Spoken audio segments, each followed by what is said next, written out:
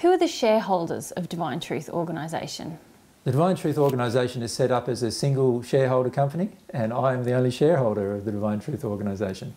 The reason why I'm the only one is because I set up this organisation before I met Mary, and we haven't got around to changing the directorship or the shareholder of the organisation just because we haven't got around to doing it. And there's really no need for us to get around doing it, except for me putting in my will that Mary can be appointed if something happens to me. So, yeah, the main thing is the organisation is there for the storage of material and the storage of any assets that have been accumulated in distributing the material. So the main purpose of the organisation, as I said, is to distribute material that Mary and I produce.